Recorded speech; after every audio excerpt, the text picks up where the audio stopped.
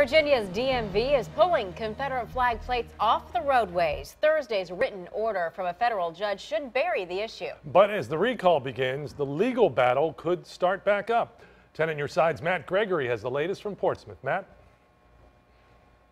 Of July, a federal judge rejected a previous ruling that had allowed the sons of Confederate veterans to have a license plate that bear the Confederate battle flag.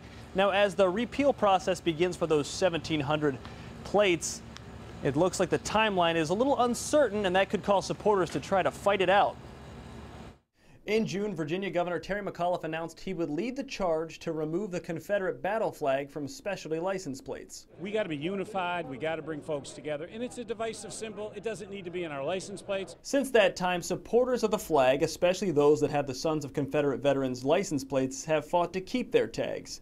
In July, a federal judge ruled that the tags are not free speech, and this week Virginia began the repeal process. The injunction has now been dissolved, so DMV will begin the administrative process of recalling and replacing existing Sons of Confederate Veterans license plates with a new design that complies with the Virginia law.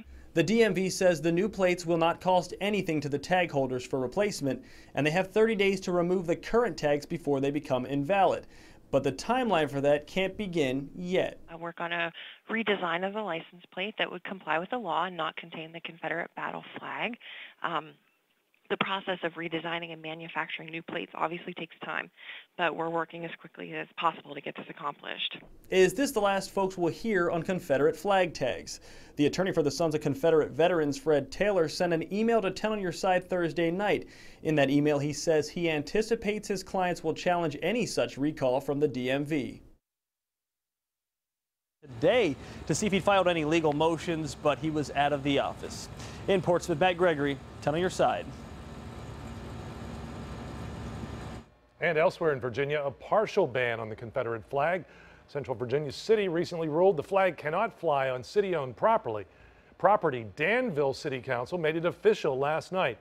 Prior to the vote, Attorney General Mark Herring sent the city an official opinion on the issue, saying the flag could come down because the granite base the flagpole sits on recognizes the historical significance of the building and not a particular war or veterans.